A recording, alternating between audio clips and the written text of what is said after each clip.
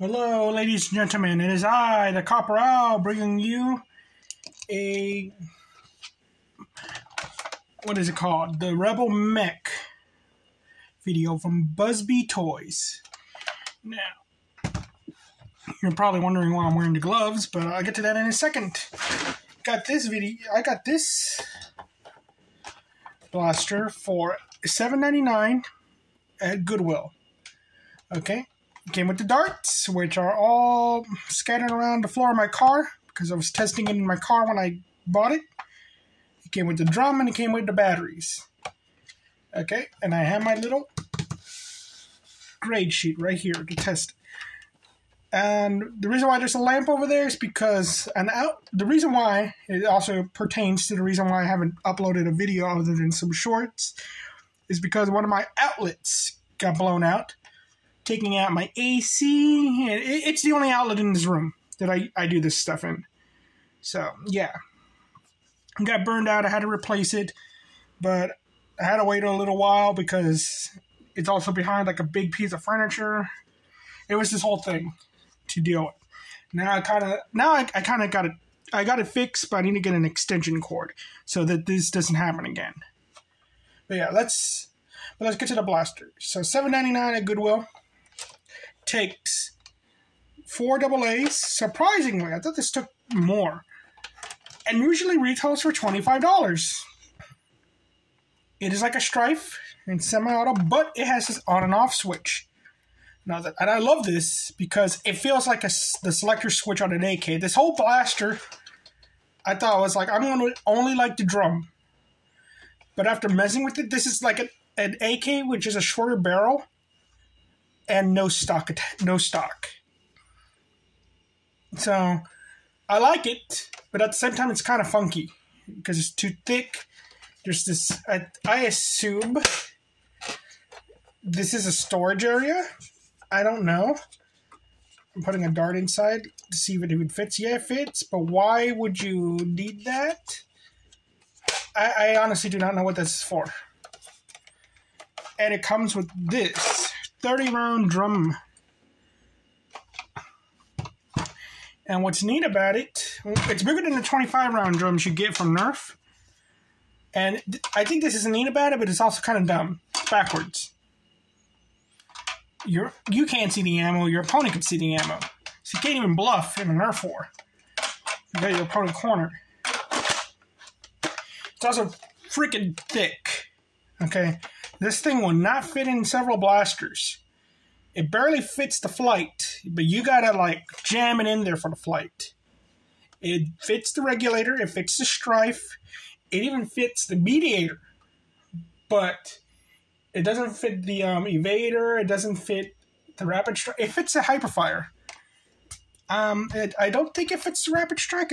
I heard it doesn't, but I didn't bother to test it with mine, and I haven't bothered to test if it works on the Phoenix either. I don't know that. Now with the gloves, while I'm wearing them, it's because this thing doesn't have a trigger well. It just has an exposed trigger. And me, being a guy who kind of likes to be my costume, I really enjoy this. I do need to get thinner gloves for my other blasters, but yeah. It's also fairly loud. Makes it powerful though. All that. So, let's go through the grading. Move the camera. FPS? I have no idea. This is one of the benefits of the blaster. It's not a narrow tube. It's open. As soon as they go out, it's an open tube. And it's not getting as much, it's not getting any no drag. That's what I'm trying to say. But because of that, I can't measure it. And I've seen videos, and I've seen somewhere between the standard, like, I've seen somewhere between 60 and 90 feet per second. So, I'm going to just say it's okay because it's dependent on whichever one you get, because it seems to be there might be a factory flaw with these things. So, I'm going to put it on the okay. Comfort. Well, I could wear this with my gloves, and it has the ergonomics of like an AK to me. and all that. It doesn't feel front heavy, and I assume it's because the batteries are right on top of you and all that. But the drum kind of gets in the way, but if you use a different mag, it doesn't matter and all that. So I don't think this is ergonomically bad. You just can't shoulder holster it or anything, and it's just too big to be like a strife. It's not like a pistol. It just feels like a short-barreled rifle and all that. So I'm also going to put that as okay. Accessories, none. So it doesn't necessarily need the accessories, but at the same time, it's like I cannot put my rock. It's a Busby toy, so it probably might not have been compatible with the Nerf products. So that's the problem. I can't put my Mega Dart attachment or my rocket. So I'm going to put that as the bad, because I would just rather use the Strife if those were needed. No sling attachment. So I put that as a bad. Price for $25. It's okay. And all that. It's sure better than the Phoenix, which was the same price. I'll give it that. And I got it for $8. So I say the price is good. Practicality. It's pretty good. It's like a Strife, but it comes with this 30-round drum mag and technically storage and all that. And profile. Though ergonomically it feels like an AK, it looks nothing like an AK. This thing looks like a toy.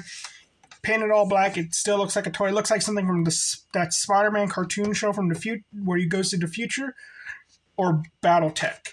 This thing looks like something that would be in BattleTech. Okay. So I'll say the profile is good. Tactics. What Tactics is like, yeah, it's small, it's compact. It possibly has good FPS. It looks pretty good too. Again, it looks like something from a 90s cartoon show, and I love that.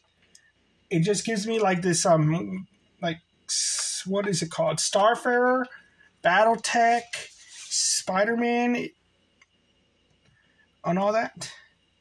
Modability. I have no idea if you can mod this thing, and I don't know if you would want to, and all that. I might not even paint it either. Like, I like it the way it looks with its colors. I'm going to say that's okay, because I don't know. That's good. And the results. So I got 1, 2, 3, 4, 5. 2,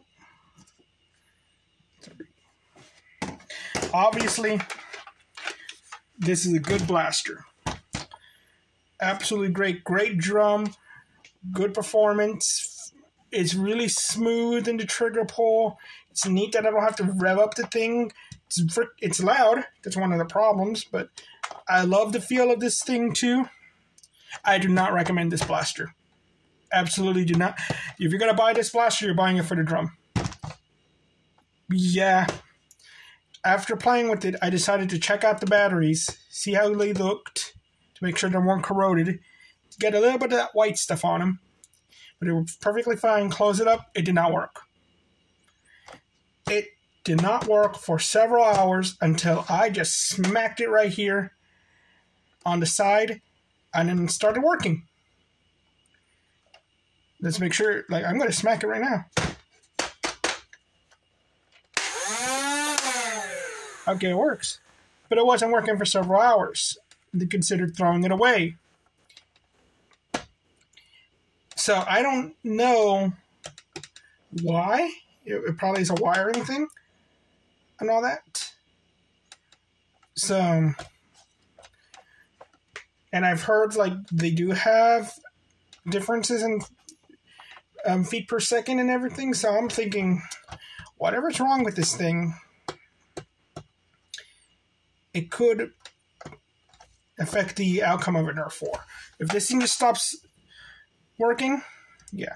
So I won't, because of that, it's unreliable and everything like that. And I'm going to start using that as like a thing with practicality, I guess, because so it still would have been more on the side of good, tied with okay. But yeah, if I find a flaw like that.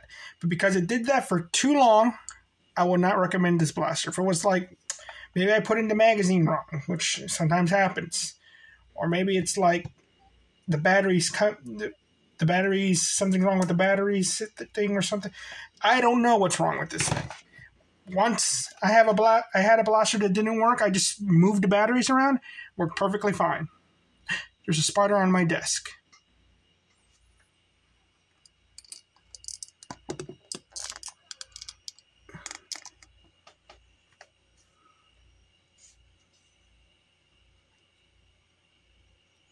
Oop, oop.